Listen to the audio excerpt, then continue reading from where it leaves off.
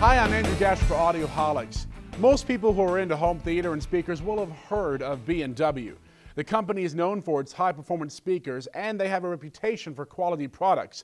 Recently, they've demonstrated a knack for making smaller speakers that sound bigger than they are. For example, we reviewed their MM1 multimedia speakers and found them to be absolutely astounding. I mean, they're this big. And now they've taken that same approach with their new M1 mini theater speakers. Now, this is their MT-50 system, which we reviewed, and it includes 5 M1 two-way speakers and an ASW608 8-inch subwoofer. Now, what is this system? Well, it's two products, the very versatile M1 speakers and then, of course, the ASW608 sub. The M1 speakers have a 1-inch metal dome tweeter and a 4-inch mid-range woofer that's made out of woven fiberglass. They can handle amplifier power up to 100 watts, so they're just going to work with about any AV receiver that you throw at it. And when we said that they were versatile, we really did mean it. Each speaker can be tabletop mounted or wall mounted, and the base actually has a rubber plate, for lack of a better word, that comes off exposing the included Torx wrench.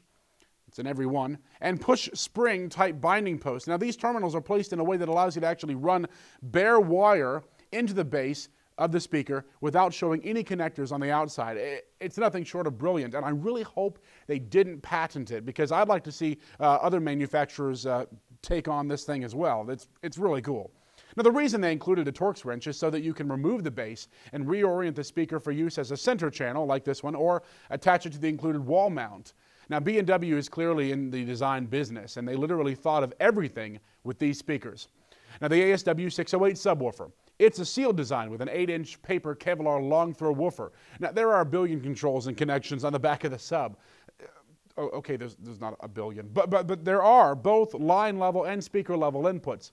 And controls include volume for both the line and speaker inputs, a defeatable low-pass crossover frequency dial, and a phase switch. Now, if that were all, then of course we'd be exaggerating our description of how much configurability there was. However, that's not all. The ASW608 sub also gives you a bass extension switch that limits the lower frequency response of the subwoofer in situations where you may have a larger room, or you want the sub volume levels not to run so high that it would cause distortion in the maximum extension mode. Now, that means you'll have less extension but more output, and it's a great option. Now, there's also an EQ switch that lets you apply an auto EQ curve for normal sub placement, and also a setting for less resonant rooms or non-corner placement. The sub also has a 12-volt trigger for those who want to make sure the sub only comes on when their system is powered up. Now, fitting all this technology into a 10 by 10 by 13 box is more than a little impressive.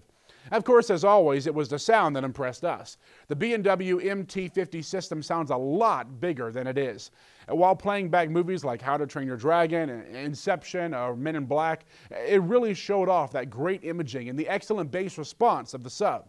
It was music, however, that really got our attention. The M1 speakers, of course when coupled with the sub, produced a rich, smooth sound that had excellent mid-range and clear highs. But that wasn't our initial experience. It had to have some tweaks in order to get there. Now, you'll want to experiment with the setting of your crossover and set it around 100 hertz or so to make sure that you send enough of the required frequencies to the subwoofer where they're going to get better treatment than through the M1s. Now, though the specs claim a 3 dB point at 64 hertz, we didn't get the best results from the 80 hertz crossover. The mid-bass was a tad lacking. Now, once dialed in, however, the system came alive, and we think it's going to be a combination of taste and, of course, your room acoustics that determine where you set the crossover in your particular application. The system runs somewhere around $1,700, but expect that price to vary by dealer. The bottom line is that the MT-50 system crushes your average home theater in a box speakers. This is a real system that, while not cheap, will give you a great-looking set of speakers that sound as good as they look. Now listen, we think that we got a question for you. Not even we think, we know we have a question. Do that again. Here we go.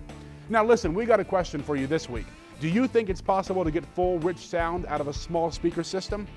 Visit our YouTube page and leave a comment letting us know what you think. And while you're there, go ahead and subscribe to our channel for more great videos. Well, we think they're great. Also, like us on Facebook.com/Audioholics and follow us on Twitter @AudioholicsLive.